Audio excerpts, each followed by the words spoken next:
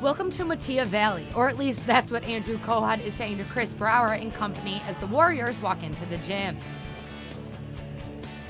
Waubonsie up 12-9 in the first set. Caden Rigel tries to wrangle a tough shot, but Jack Genzer responds with the strong holding block. Waubonsie up 4 now. Metea still trailing 4 later in the set. Kohut throws a heater towards Dub V's back row that they just can't handle. Metea down 3 now.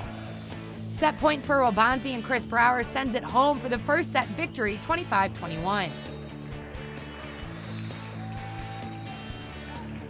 Metea trailing 2 in the second set. A back set to Kohut gets them down only 1. Then they take the lead, up 20-19 now. A little bit of chaos on the court by the net and some back and forth, but then a big block from Eddie Forsythe gets the point, and now Metea's up 2. Waubonsie with match point, but they can't bring it home. A free ball has chaos, and Metea survives.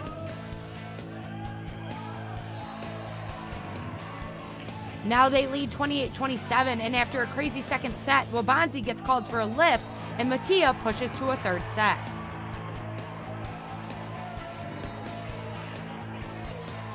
Metea leading 18-14 in the third, and Waubonsie throws the sneak attack on the second touch, but then Metea throws it right back at them for the point. Mustangs up 21-16. Nealon sets up Caden Rigel, and the kill is too much to handle.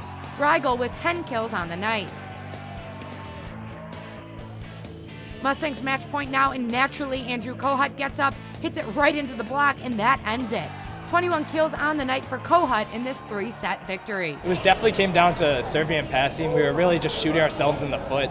That's how it's kind of been the last couple of matches, is trying to fight against our own errors as opposed to the other team. But I think we did a better job in the latter sets of really playing against the other team and not ourselves. He was telling us to take deep breaths. It's not over yet, and then we can come back, and which we did. We came back.